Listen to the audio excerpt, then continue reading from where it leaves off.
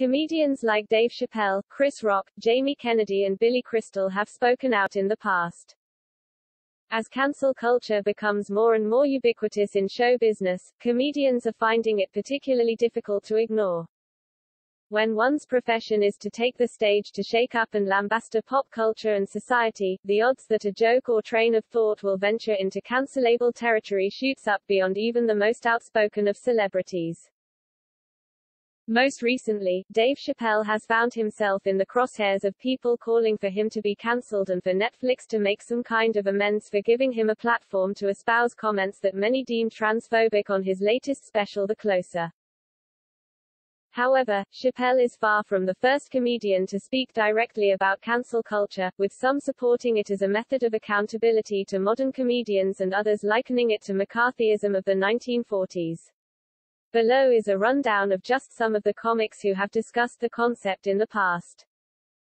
Jamie Kennedy, the 50-year-old actor, spoke to Fox News while promoting his new film Last Call about the social media phenomenon and why there doesn't seem to be any room for forgiveness or growth. Billy Crystal weighed in during an interview with the New York Post. "It's becoming a minefield, and I get it," said the star, 73. "I don't like it, I understand it. Ellipsis. I just keep doing what I'm doing and that's all you can do right now. It's an interesting time, he said.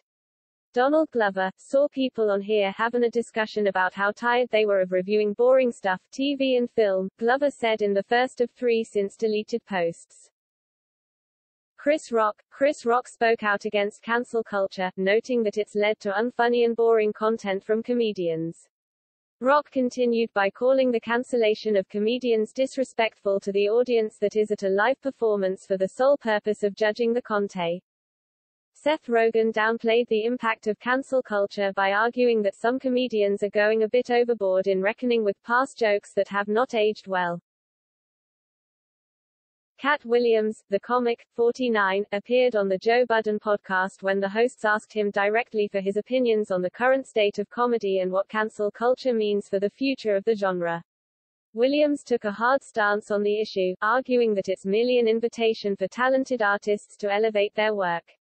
John Lovitz told the outlet that it's his job to satirize what's going on in society and point out the hypocrisies.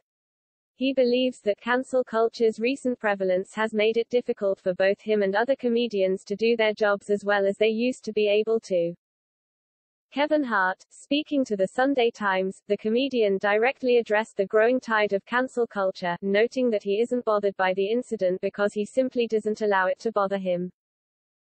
Whoopi Goldberg, the EGOT winner, 65, addressed the social phenomenon at the Edinburgh TV Festival. Per Variety, Goldberg said she feels like the truth doesn't seem to matter as much these days.